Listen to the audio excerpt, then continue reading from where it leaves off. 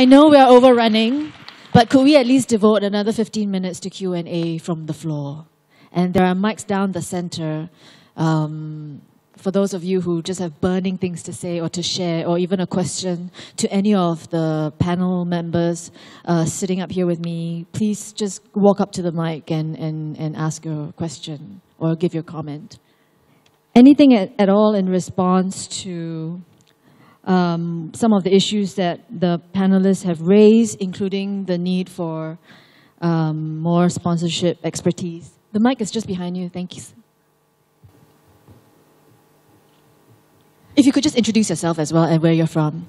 I'm Karen. I'm an arts manager. These questions go out to Mr. Kwok. Do you have an example of a very innovative way of engaging one of the 4 groups that you mentioned? If you could share with us the innovative example of arts group engaging with one of the 4 groups you mentioned. Thank you. I may not have an example, but for example, when we talk about integrated resorts and the spike in the statistics after that year, really it's about the kinds of shows that were brought in and so on. But in an ecosystem where you need that kind of cultural diversity, you could imagine some of the kinds of investments or some of the profits that come from the industry to be devoted to the arts. Now, I don't have a concrete example here, but for the property sector, there are issues about how bricks and mortar as property need to be accompanied by what you might call cultural property of a more intangible kind and the making of a city. So, for example, I gather that there is now a big industry going on called place-making, right? And it's got to do with how to make places more attractive, more livable, and so on. So you can't imagine, for example, how arts is not part of that equation. And for the media, this is again not the forum to criticize the media for its lack of good coverage of the arts.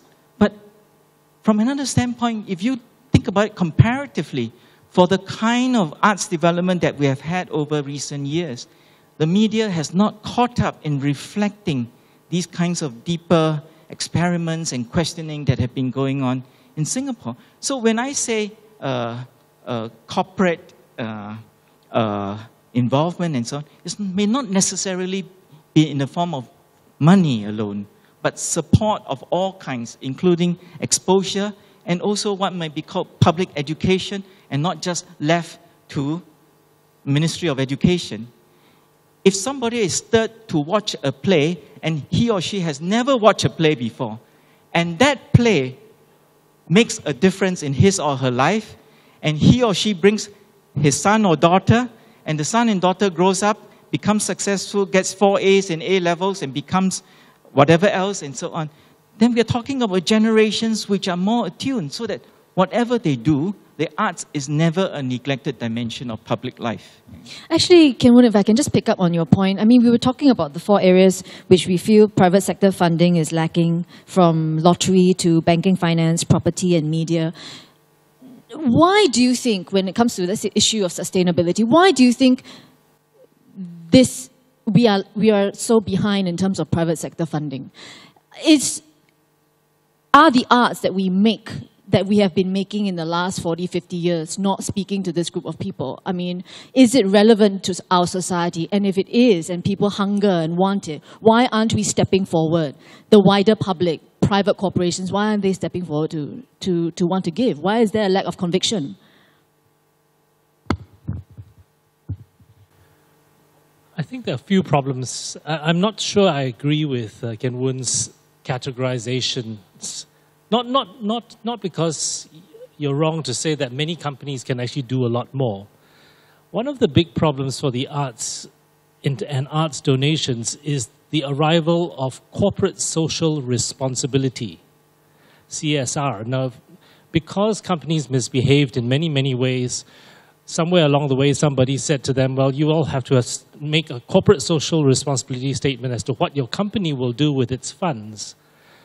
And so if you go look at the corporate social responsibility statements of companies like CapitaLand and so forth, they state explicitly that they will make donations, but only for narrow subsets, for children, for charities relating to children. Other companies will say they will do it for healthcare. Or it's so much easier for them to sell the idea to their shareholders at annual general meetings that they will donate to worthy causes. Unfortunately, the arts is contentious often, and therefore falls out of the list of things that they explicitly say they'll do. So whereas in the past, I could have called the CEO of CapitaLand and said, please, please, please. Today, he'll just point me to the relevant passage in his annual report and say, sorry. I've told my shareholders I'm only doing these things. So it's become a bit of a crutch and an excuse. And I wouldn't mind if we got rid of all these CSR statements. Thanks, Yew Lin. Any other questions from the floor? Yes, please. Yes, my name is Ken Hickson. I'm actually a sustainability consultant, but I have my fingers and feet in quite a few pies, including the business community as well as media. So I've observed the Singapore art scene for around 30 years, so I've sort of had my fingers in a few local pies as well. I just want to make the observation, and particularly picking up on the last point about corporate social responsibility, because sustainability and corporate social responsibility go together very, very closely and very well, certainly in the business community and in their minds. So investing in the arts could well mean investing in sustainability or investing in corporate social responsibility, if you can see it in that wider sense. And also, I suppose, the arts can be seen as also a vehicle, if you like, to promote advocacy of social issues and things that are important. And I think there are a lot in this room who obviously see their role as artists in terms of communicating important issues and important things, whether it's through stage, through performance, through visual arts as well. So I think there's a strong connection between sustainability, not just in terms of the economic sustainability of the arts, but involving the arts in all the other aspects of sustainability, which to me includes economic, environmental, ethical, and energy, or the world of sustainability incorporates energy. So I think what I'm saying is, and maybe it's not a question, but it's really just to bring together some of these points, that I think we need to see the arts as a vehicle to promote a lot of these other things that are very important in society. And to me, I came here because I'm involved in sustainability and I'm very keen on the arts, and I can see a strong connection. And I'm just, maybe there's some comment from some of the panelists, and I've really appreciated some of the points that have been made, and I think it's good that Singapore is looking at the wider issues of the arts and sustainability. Thank you, thank you. Any other questions before I direct it to a panel member? Hi, my name is Vicky. I'm with One Heartbeat Percussions, a musician as well as an arts manager. I would like to pose a question to perhaps Ian and Tze Chien, who mentioned about having a lot of time spent as part of your work teaching. Do you think teaching takes away time from your practice, or do you see it as a way to promote sustainability in a way that it introduces the young to your art form, and in that sense create a new generation of artists that you could possibly mentor in the future? Yeah, good question. TC, you want to take it first? Yeah. I think what it is that when I go and teach, because I'm very aware that I'm in the medium of communication. When you write a play, when you pull up a play, you produce a play, you are trying to communicate an idea. And in my work, I don't speak to anyone in particular, I speak to everyone. So being well-versed in that language, and that theatrical language, means that I should be able to translate all these ideas, and I should be able to communicate that even to a 3-year-old child. And even to someone who's well-versed in theatre and someone who's maybe not a first-time goer of theatre. I think being in school, I think being forced to teach has forced me to be articulate and to be eloquent and articulate my ideas as clearly as I can. And I think maybe some practitioners who feel that teaching takes time away from their work. But for me, art is not everything. Art is actually, it's subsumed under life. First, as an artist, I have to live. I have to live first, and because I live, because I communicate, because I teach, I talk to people, I am inspired, and therefore I put them into the things that I do. So for me, it's a holistic experience. Yeah, I do enjoy talking to young artists who, even if their practice is coming from different kinds of medium, and I like talking to them about ideas, the way they live their life, and it keeps me fresh. It keeps me also on my toes, and sometimes I learn from them rather than me teaching them. And the word "teach" is quite a tricky word for me. I like to use the whole idea. I like to think more about what kind of exchange of ideas, and also to think about what to say to them is very important as I grow longer in experience in teaching. Because if you say the wrong thing at the wrong time, you could destroy a life, to put it even in a very extreme kind of way. My own practice is painting, which is quite solitude kind of work. So it makes a lot of sense because when I finish my classes with my students, I need to get back to my studio and I just face with myself. So it kind of like balances really well. And I was just talking to Kian Woon about my practice in the sense that I try to be militant about my practice because we are living in a very pragmatic society.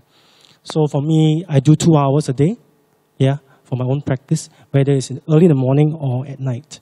And my studio also is very practical in the sense that it's just passing by from school to my house.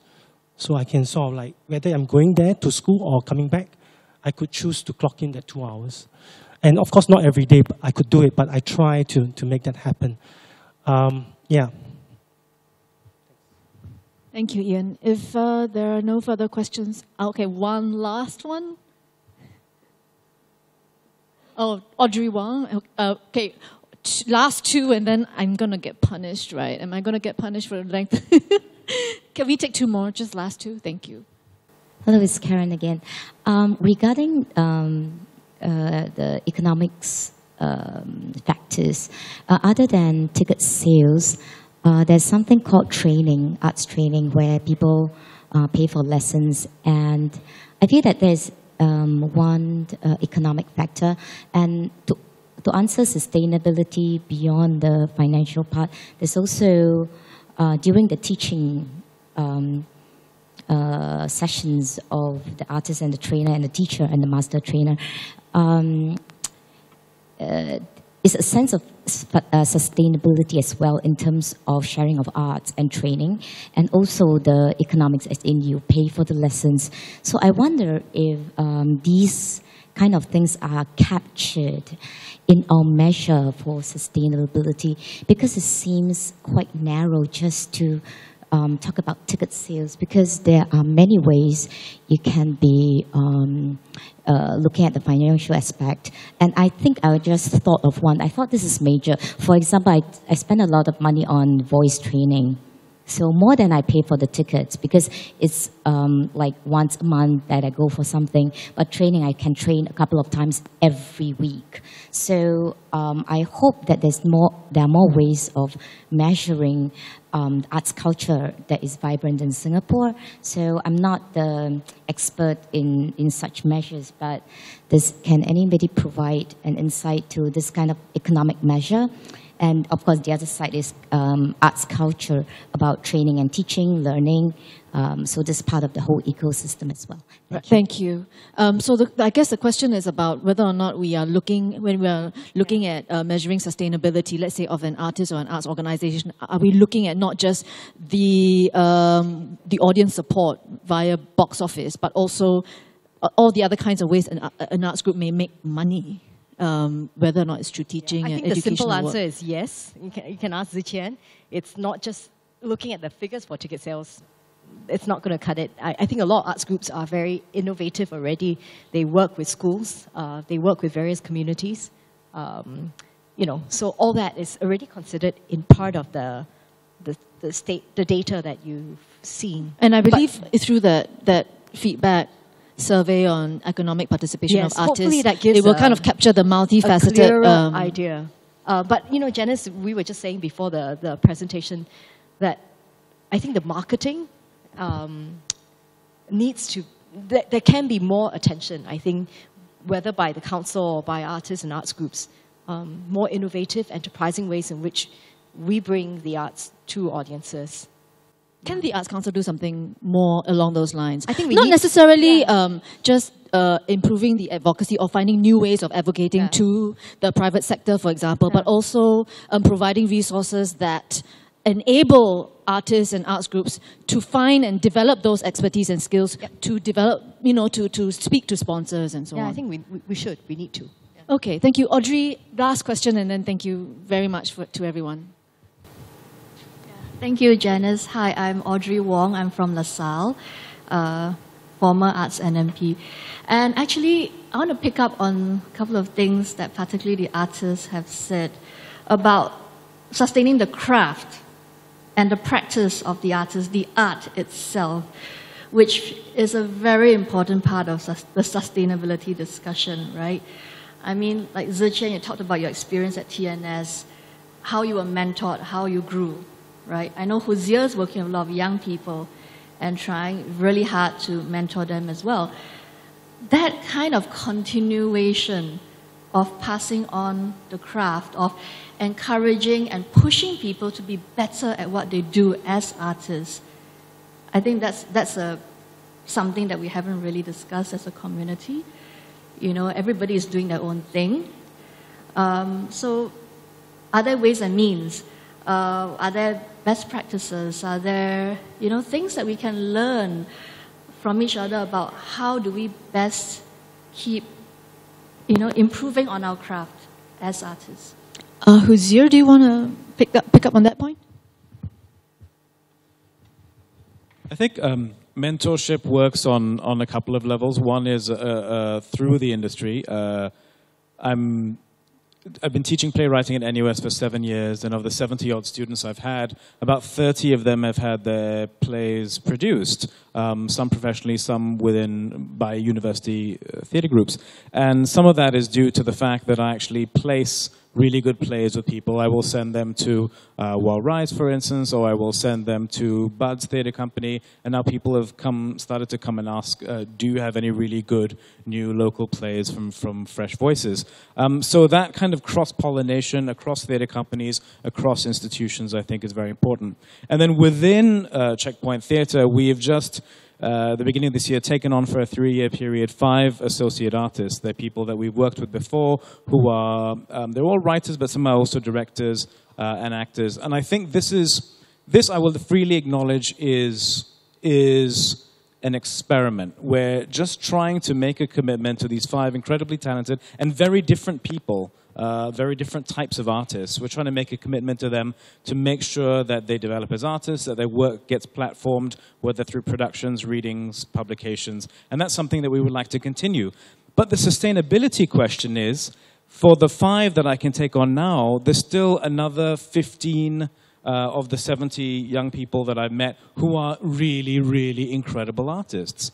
But I'm barely confident enough saying to 5 people, yeah, come, let's work together. I'll try and do something for you, even if it's at the expense of my own work. But I can't say that to the other 15. I would love to, but but we don't have enough time, we don't have enough energy, we don't have enough money, and in a Darwinistic sense, can Singapore support 20 new playwrights emerging, even if they are amazing, which they are?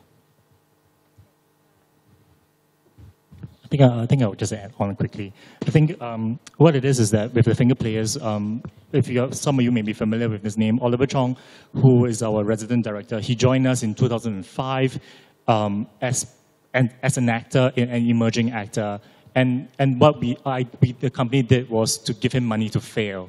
So within the first year that he joined the company, we gave him the money to do a production. And he was a first-time director, a first-time playwright, trying to stage a production. And year after year, season after season, we will give him that opportunity, the professional platform to fail. I think that opportunity to fail is very, very important for any artist, because it's only through failures that you learn, and you learn the biggest mistakes, and from those biggest mistakes, you feel these mistakes become your biggest strength. And I think right now he is a confident writer, confident director, confident actor, and I think I can't mentor everyone. I can't, but what I can do within my means, I would get one or two emerging talents and give them the time to grow, and that's what we did in the Finger Players. Yeah. Thank you, TC, and thank you, panelists, for joining us, for sharing your thoughts. I'm sorry I've held up the time. I know that there are breakout sessions now that will start, and I'll hand you over to the MC to give you all the details. Thank you, everybody. Thank you.